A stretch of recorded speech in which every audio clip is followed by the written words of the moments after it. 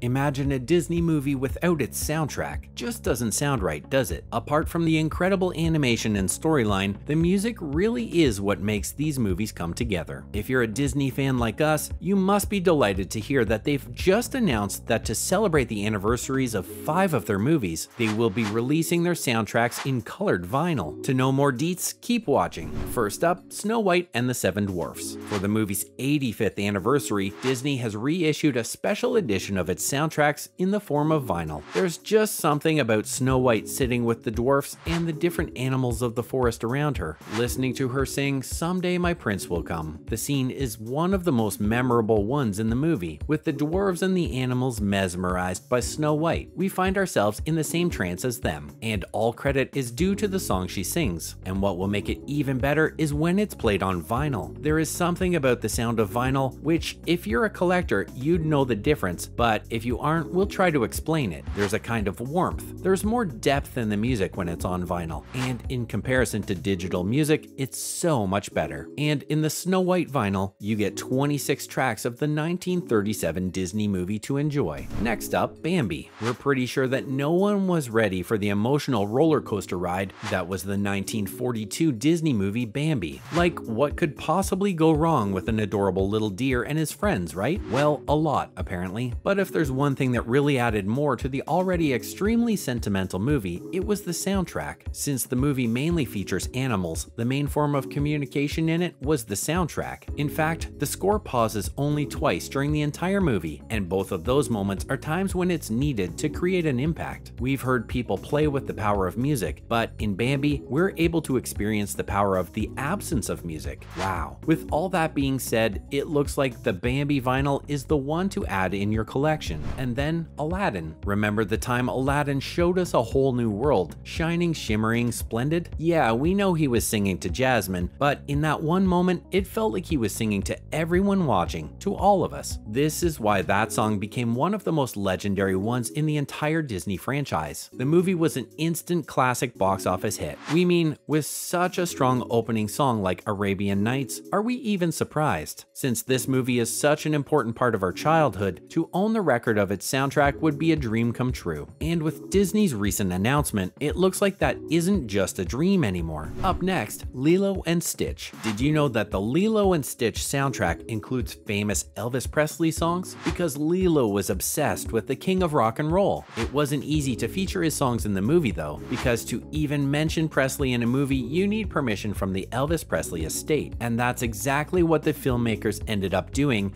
and they were able to get his famous songs like Stuck on You, Heartbreak Hotel, Hound Dog, and You're the Devil in Disguise to be a soundtrack of the film. How cool is that? But what really makes this soundtrack beautiful are the beautiful Hawaiian melodies that have a modern edge to them. These songs are more than that. They're also finally some representation for Hawaii, which Disney really wanted to work on since its misrepresentation in Hollywood in the past. If you're looking for a fix of uplifting yet emotional music, you know which record to get. And finally, Hercules. We decided to keep the best for last. Hercules was Disney's first movie based on Greek mythology. It was a massive hit across the world, and the music takes credit for the success of the movie. What really makes this movie's music stand out from the rest of the Disney movies is the muses. The Greek chorus featuring 5 leading ladies is not only the opening number of the movie, but also adds an element of humor to it. The film's song Go the Distance was also nominated for Best Original Song at the Golden Globes and also the Academy Awards. What more do you need to get your hands on the vinyl of this Disney classic? Well, you decide which record you're getting your hands on, we're gonna have a look too. In other related news, Ryan Reynolds jokes about R-rated Disney classics. It was announced recently by Disney that a few R-rated movies will finally be available on their streaming site Disney+.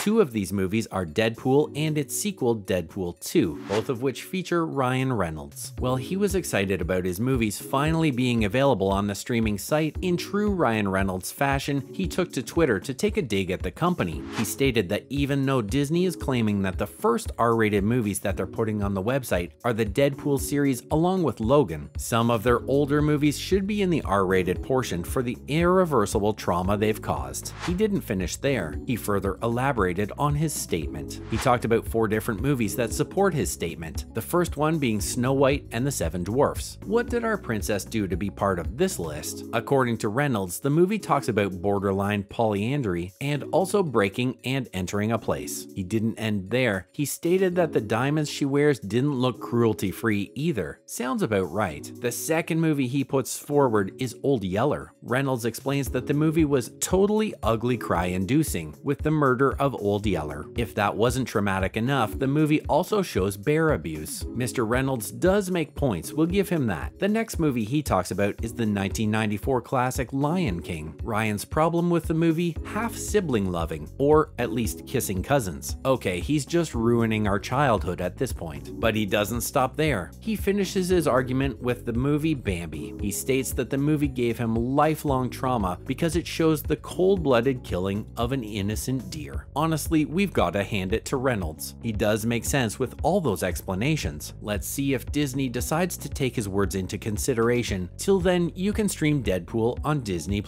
Next, Disney confirms which MCU movie will begin filming next. The Comic-Con held in San Diego was a huge hit, with fans seeing their favorite stars and directors, and also with them receiving news about what Marvel and Disney are up to next. Disney has had a busy year, with their much-awaited sequel for Black Panther being the next movie releasing soon. But they've revealed in the same event that they have a lot of other projects coming soon, including Ant-Man and the Wasp, Quantumania, and Agatha, Coven of Chaos. But that's not all. The company also shared their production schedule, which revealed that they will start filming the movie Blade next. They explained that the movie's production had been delayed several times, mainly because of COVID-19, but now they are positive that they will be able to shoot on schedule. The filming is supposed to begin in October of 2022, and if all goes according to plan, we will see the movie come out in theaters on the 3rd of November 2023. Finally, Disney signs open letters supporting same-sex marriage rights. After it was revealed that they donated to every sponsor of Florida's Don't Say Gay bill earlier this year, Disney had to make amendments to fix their image. Fans were disappointed in their favorite movie-producing company